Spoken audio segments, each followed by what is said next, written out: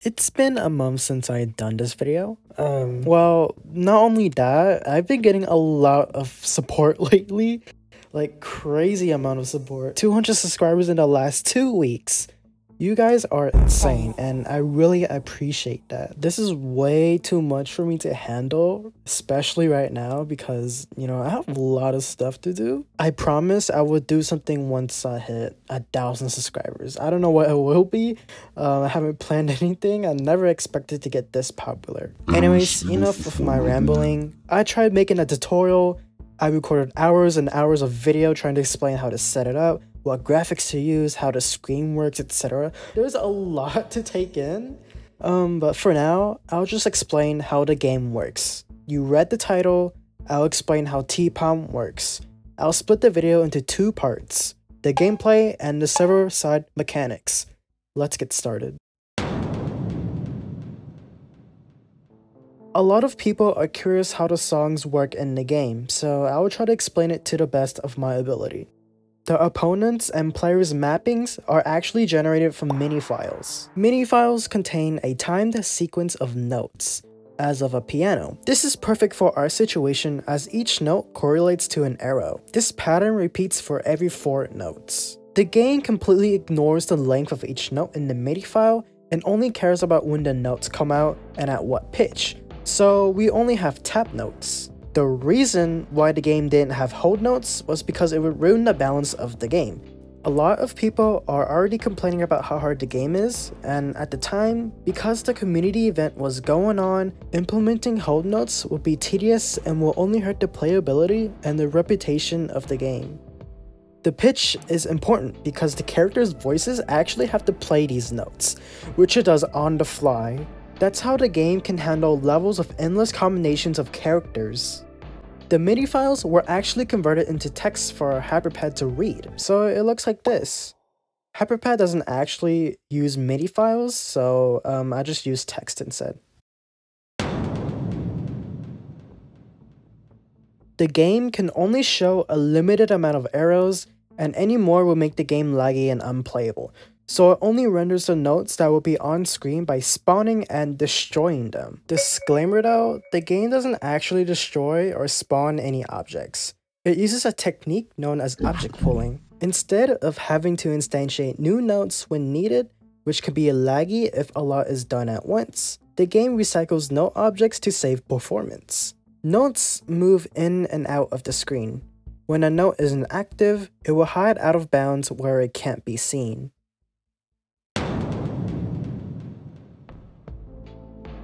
During a song, every frame, the game is getting the current timestamp of the music playing. This timestamp is compared to notes from both MIDI files from both sides, and if the timestamp surpasses either of the starting timestamp of the newest notes that haven't spawned yet, then it will spawn a note.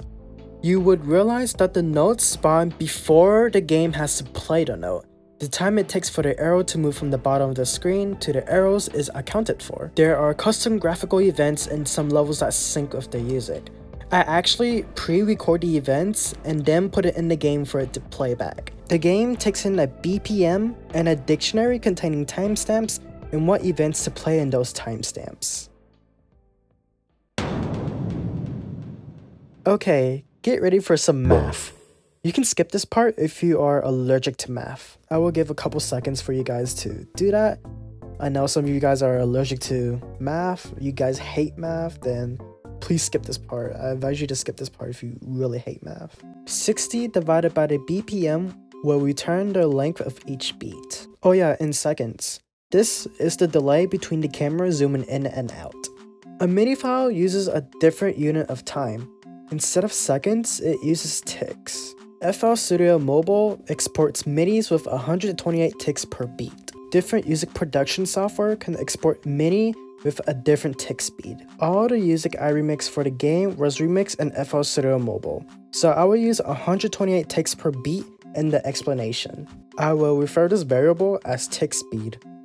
There is a variable called current time that gets the current timestamp of the song playing in seconds. There is another variable called note duration that determines how long it takes for a note to move from the bottom of the screen to the gray arrows in seconds. Yes, the units are important. TPOM uses a math equation to calculate a new variable called search timestamp. 60 is divided by BPM, then multiplied by tick speed. This product is multiplied by the sum of note duration and current time. This formula yields the current timestamp, where the game will need to search for notes in the MIDI to spawn in ticks. Remember, the MIDI file uses a different unit of time, ticks, not seconds.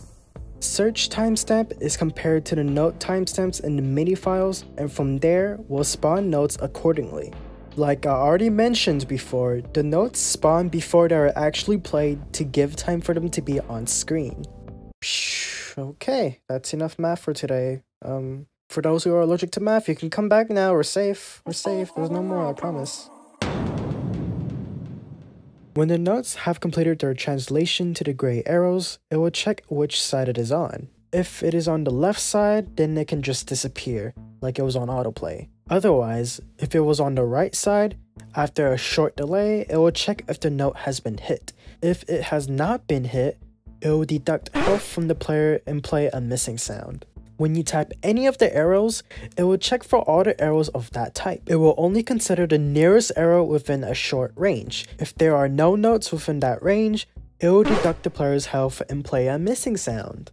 Otherwise, if there is a note in this range, it will check how close the note is to the gray arrow and calculate feedback as accordingly. The closer the note is to the gray arrow, the higher score you will get, and vice versa.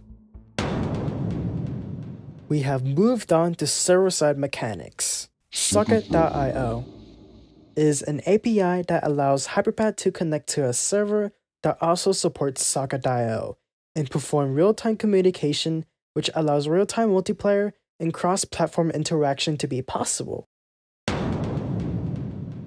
The TPOM server has a database. A database stores information. The TPOM servers just store player data. Each player has a unique ID, and this ID correlates to a whole set of data containing statistics, current activity, and high scores.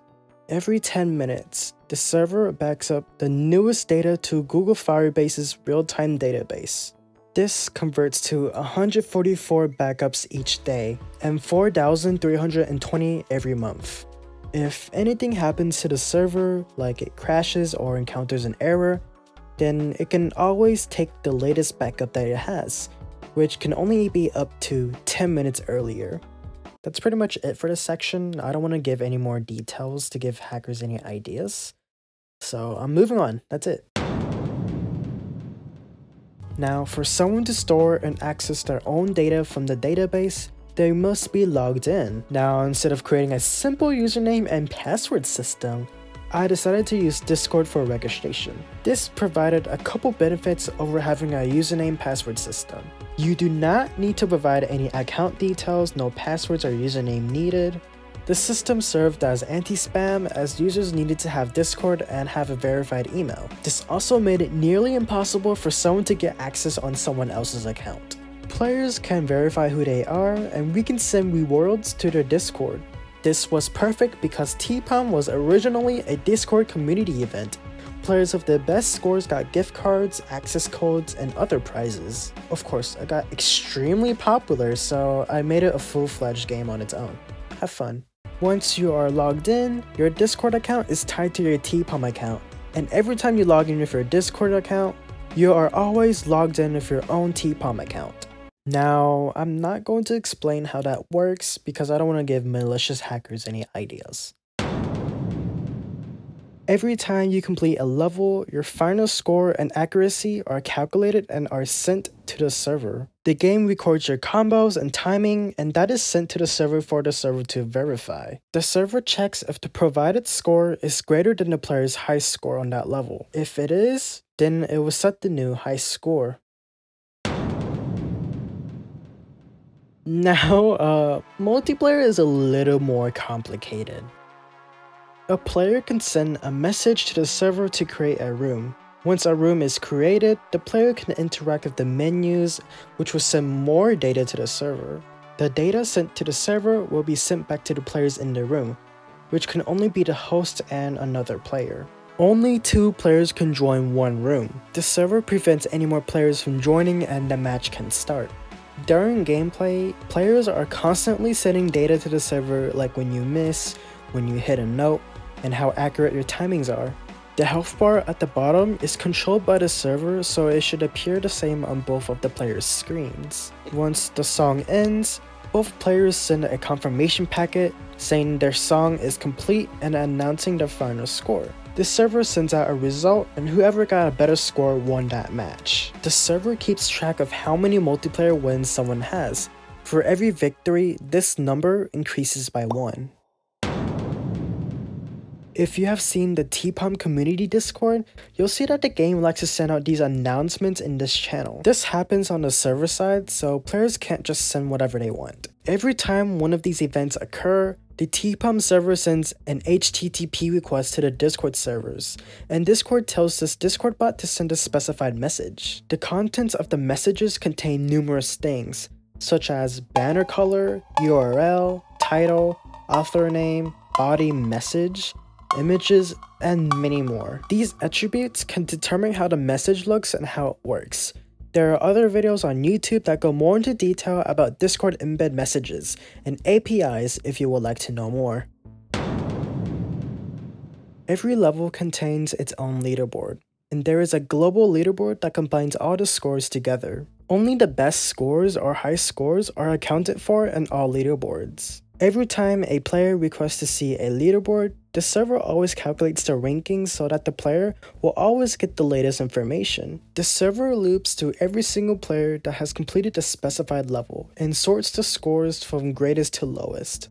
In a global leaderboard, the server iterates to every single player through every single level and adds all the high scores together, then sorts the high scores from greatest to lowest. Okay, back to Socket.io. Call this a part 2. Socket.io uses JavaScript. JavaScript is a programming language. Socket.io is event-based, just like hyperPad. When this happens, then that. The TPOM Socket.io server contains just events. 100% events. There's no crazy magic going on. All of these events are like, when I receive this from the player, then I will do this. Let's take a look at an example. When a player sends the event update name, the server checks if the player's account exists. If the account does not exist, the server will send back an error back to the player. The server will perform checks to see if the player is logged in and if the length of the name they provided is too long or too short. After meeting the following criteria, the player's name has been changed, and the server sends back a success message that states that the player has changed their name. That is everything for this video. If you still have questions, you can ask me in the comments or in the Discord. I am much more active in the Discord server, so it will be a better way to communicate with me if you have burning questions. Anyways, that will be all for this video. I hope you enjoyed and learned something new. Subscribe if you want to see more content like this. See you later! Disclaimer though, the game doesn't actually... Oh my gosh. Speak, Arik, speak. Disclaimer though, the game doesn't actually spawn or destroy any objects. It uses a technique. I'm okay, I didn't choke. I just can't talk. Oh my gosh, the script is so freaking long. Oh my god, I'm not even halfway there. I did this to myself. I wrote the script. I do everything on my channel. Oh my gosh, I'm looking at the edited footage of this and it's freaking 14 minutes long. This is gonna be the longest video on my channel. Oh my gosh. Yeah, this is gonna be the longest video where I talk for 14 minutes. Wait, why is this still recording? Bye. I said bye.